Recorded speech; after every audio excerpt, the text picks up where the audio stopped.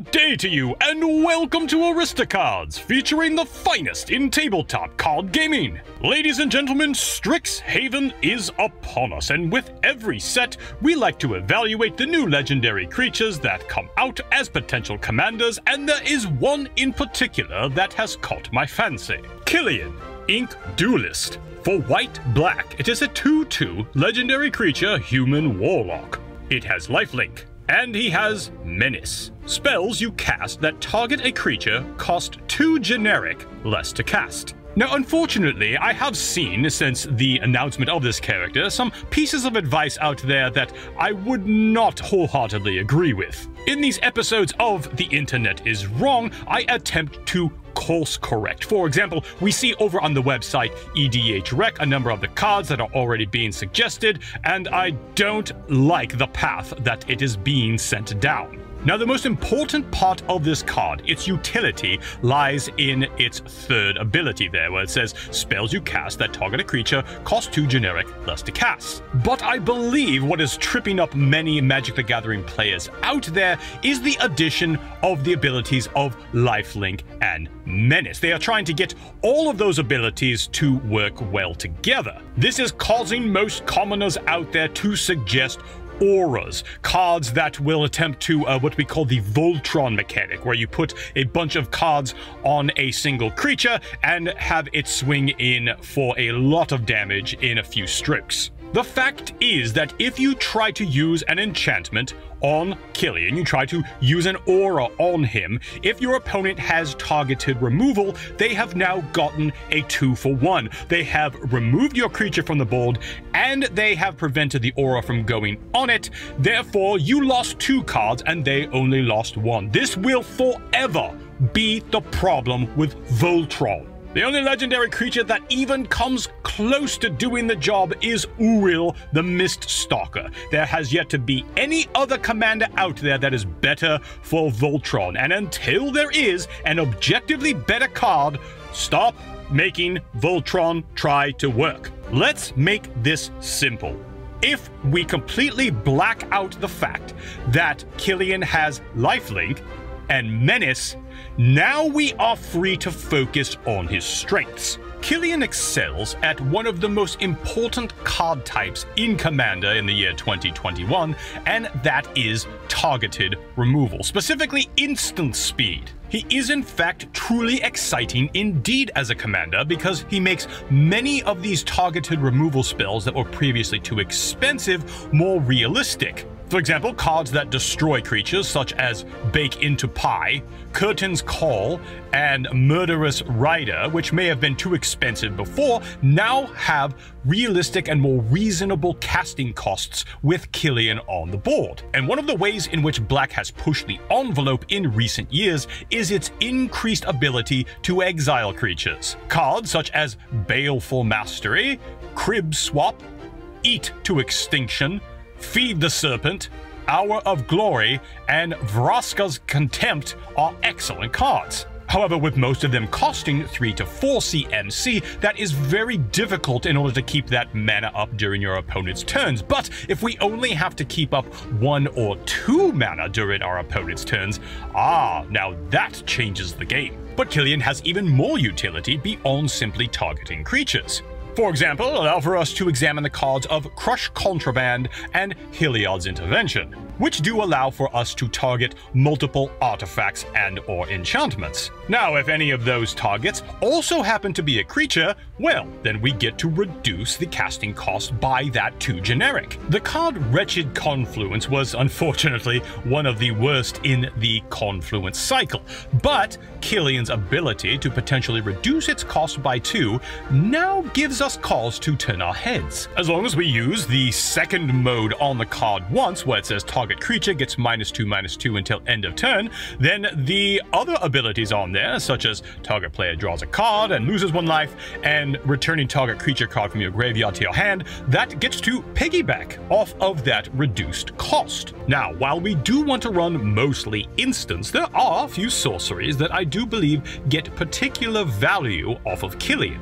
For example, Yawgmoth's Vile Offering, which says put up to one target creature or planeswalker card from a graveyard onto the battlefield under your control, and destroy up to one target creature or planeswalker. Now, for 5 CMC, this is a bit overcosted, but if we do it for only 2, and we get a reanimate style effect, and we get to destroy a creature or planeswalker with it, now this is potentially a bargain. Next, we have a card called Hex, which for 4 black states to destroy 6 target creatures. Now, for 6 mana, this is overcosted, but if we can reduce it and it only costs 2 black, well, that is the same cost as a Damnation and now is much more appealing. There is the drawback that we do need to be able to target 6 creatures when we cast the spell, so there needs to be 6 on the board that we want to get rid of, but at least if an opponent happens to remove one of the targets, the spell at least does not fizzle and will still hit all of the other targets. Now yes, I know I just went on about not using auras in this deck, but I do believe that there are some good auras to use, more specifically the ones that will target your opponent's creatures and hinder their commanders. Darksteel Mutation and Reprobation will turn off all of the ability text of your opponent's commanders, which in many cases can be even better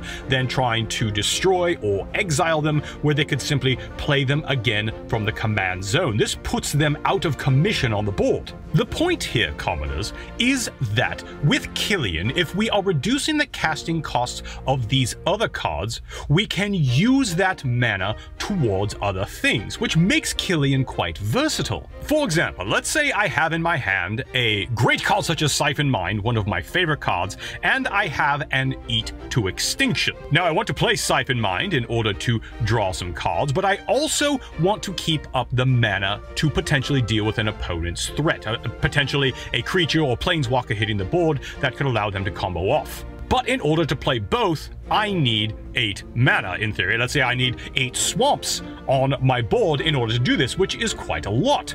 But with Killian on the board, now I only need 6 mana in order to accomplish this same strategy, and therefore is a lot more viable. In essence, from here you could take Killian and adapt him to a number of different strategies that you have to win the game in the colors of black and white. But there's one card in particular that set me off on the idea of a particular archetype. Cruel Revival.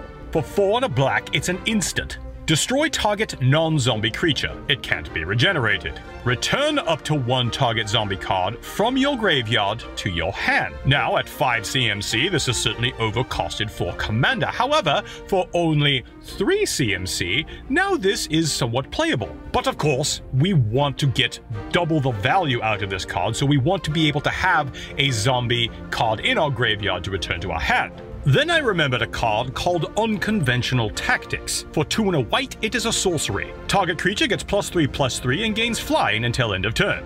And whenever a zombie enters the battlefield under your control, you may pay white. If you do, return Unconventional Tactics from your graveyard to your hand. At 3 CMC, it's a bit expensive, but Killian could potentially reduce this to only a single white. Then this got me thinking about a zombie tribal deck, in particular some cards such as Zombie Master, Lord of the Undead, and Cemetery Reaper. Each of these creatures has activated abilities that cost mana, and of course, if we are saving mana in one area, we can use mana in another. For example, if we were holding open 2 swamps for a potential use of Bake Into a Pie, and we get to the opponent on our right's end step, and we didn't end up needing to use it, well, let's go ahead and dump that mana into something like a Lord of the Undead to get back a zombie. The same could be said for lands such as Volrath's Stronghold or Unholy Grotto. Again, we can hold these lands open. If we don't use mana in other areas, well, let's use these to